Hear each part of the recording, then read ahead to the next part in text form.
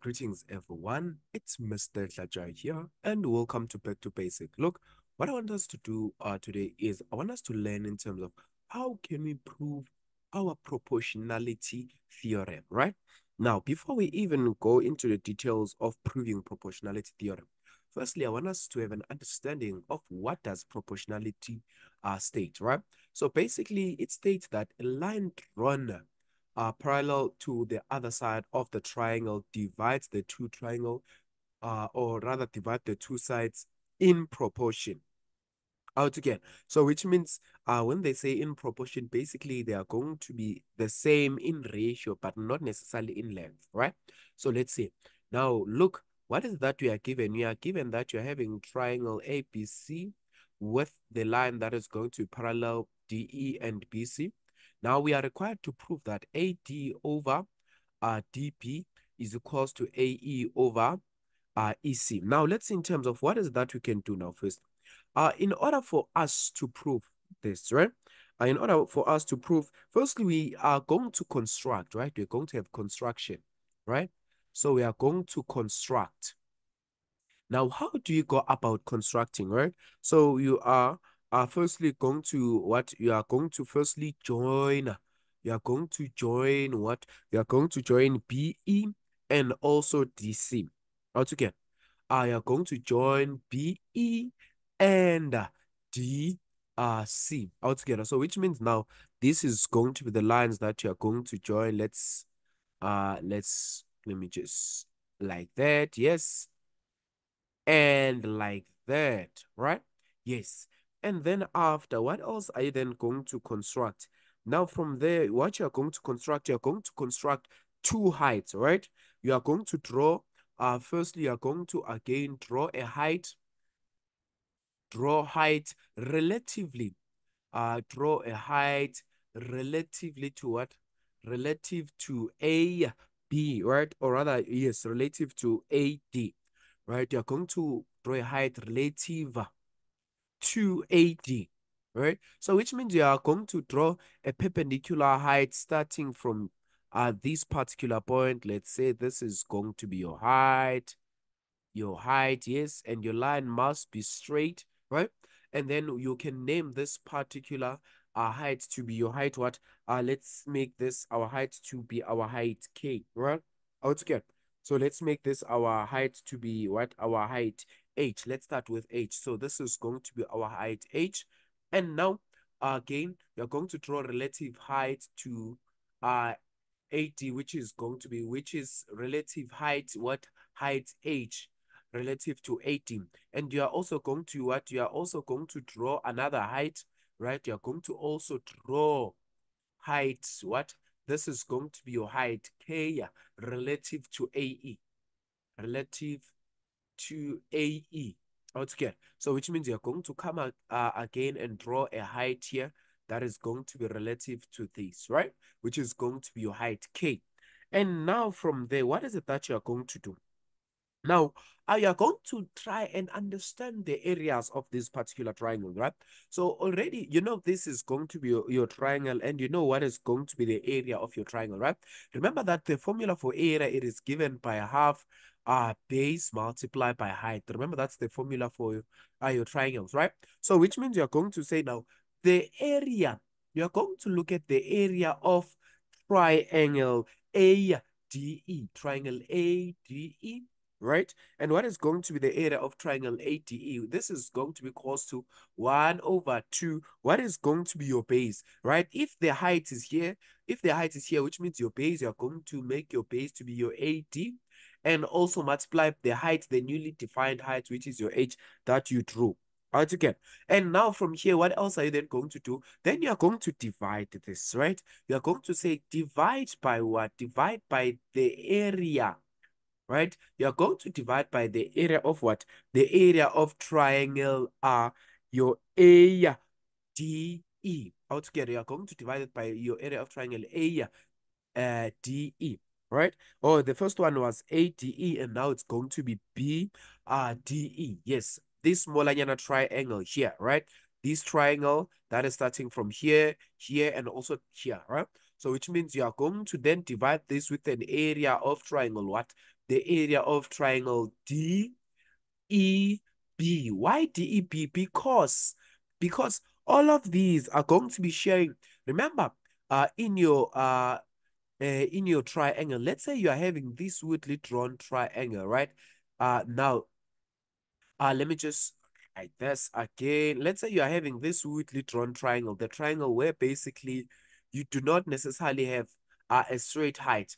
Now, in order for you to construct your height, what is that you do? You're basically going to come here and construct a height here altogether. So that's going to be the same thing with your triangle DEB, right? The height h, it is going to be this particular height, right? Altogether. So which means this is going to 1 over 2 multiplied by what? This is going to be, what is the base? The base of this is dp. Altogether, the base is dp multiplied by what is going to be your height. Your height is still going to be your height h, right? And then now, what else then are we going to do from there? Now, look, what is it that you're going to have here? The 1 over 2 are going to cancel each other. The h and h are going to cancel each other because you are dividing, which means here you are going to only be left with AD over what? Over DP altogether, which means the area of triangle ADE divided by area of triangle DEP is equals to AD over DP. We are saying, look, we are focusing on this side, your AD, and also side what? And side D B altogether. So which means now we are going to now come and examine this particular side, right? Remember we want to prove proportionality on these sides, right? So now what is it that you are going to do from there now, right? You are going to say now, starting from here, you are going to look at area of now the same triangle, which your triangle ADE, right? Your triangle ADE, what this your area of triangle ADE now it's going to be called what?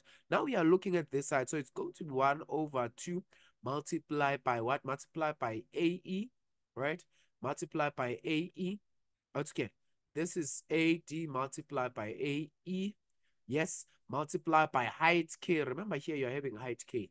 And then you are going to divide everything now. You are going to say again, you are going to look at the area of which particular triangle. Now you are looking at triangle EDC. Can you look at triangle EDC? Can you see triangle EDC?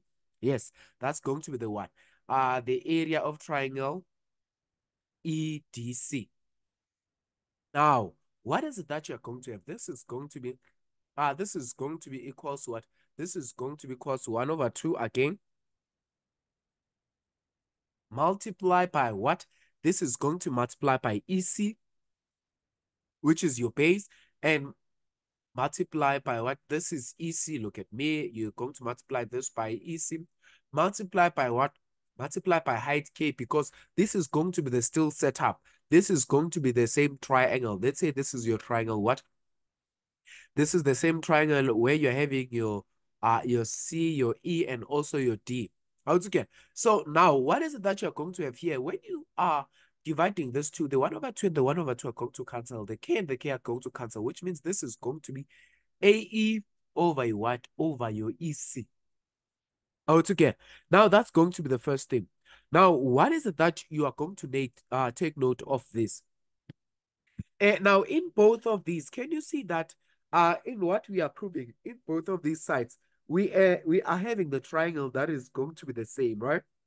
So, for an example, you are going to state that now the area of triangle, what the area of triangle ADE. ADE is what is common, isn't it so? Because in both of these, right? Let me just get another color. In both of these, you had your triangle ADE and you also had your triangle AD, which means in both of these, your area of this particular triangle or that particular triangle, it is common, right?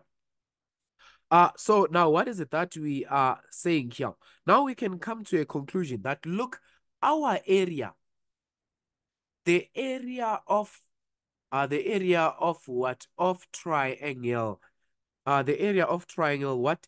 DBE, right? DBE is going to be equals to what? Is going to be the area of triangle, what? It's going to be the area of what? Triangle CDE, right? We are saying this small triangle, the area of triangle DEB is going to be equal to the area of triangle what? It's going to be the area of triangle CDE, right? CDE. Right? I would again look, because of these are going to be sharing the same or rather they are going to be equal to the same what? The area of the same triangle. Remember we said triangle AED, or rather triangle ADE, yes, was common, right? And both of these triangles were in proportion to this particular triangle. So therefore we can conclude that this triangle here, let me just try and write it with a different color, right? This triangle here, right? The triangle here is going to be equal to what? Is going to be equal to this particular triangle here. Yes, this particular triangle here. So basically, that's what we mean when we are saying that it's equal to this particular triangle, because both of them are equal to the what? The area is in proportion with the same triangle that is above, right?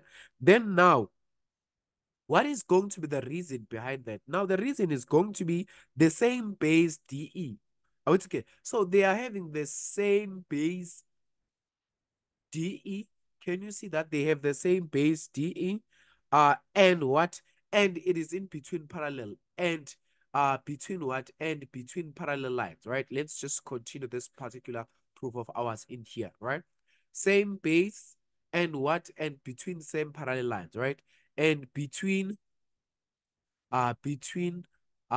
same parallel lines, or rather between parallel lines. Oh, it's okay. Because if you can look at this particular triangle, all of them are in between this particular parallel lines. And now all of them are sharing this base DE, because in both of these particular triangles, you have your DE. Oh, it's okay. So that's the reason we are saying the area of this particular triangle, they are going to be the same. Oh, it's okay. Now, and then after that, what else are we going to do? Oh, another thing. Look, even if let's say we wanted to plot our height here, let's say we wanted to plot our height here, right? Let's say we also wanted to plot our height here. Can you see that both of these triangles were going to have the same height? Oh, it's okay. So which indeed proves that these particular triangles are going to be equal in what? In their area. Now, after that, what is it that you're going to do? Now, I want you to now take note of this. You are going to say, look, the area. Now, the area of triangle what? The area of triangle ADE, the area of triangle ADE is going to be equal to what? Over the area of triangle D, or rather B. Let's start with BDE. Is going to be equals to what? Is equals to the area of which particular triangle? The area of ADE over your what? Over your area of what? Over your area of triangle what? Of triangle CDE. CDE. Altogether. So basically, we are equating the areas of these particular triangles that we found in here, right? This area that we found in here to be now equal to the area that we found in here. Altogether. That's what basically we are doing here, right? And then now, what does that then mean? Then now you can come to your conclusion that, look, now therefore, if that's the case, remember, because all of them are equals to ADE altogether. So therefore, you can come to conclusion that, yes, now my AD, which means my line AD here, is in proportion what? My line AD over what? Over my DB, right? My AD over my DB is going to be in proportion with my AE over what? Over my CE. My AE over what? Over my CE. Altogether. Then that's going to be our proportionality theorem. Altogether. So basically, this is how we go about when we want to prove our proportionality theorem. Hopefully, this makes sense to you. And thank you very much.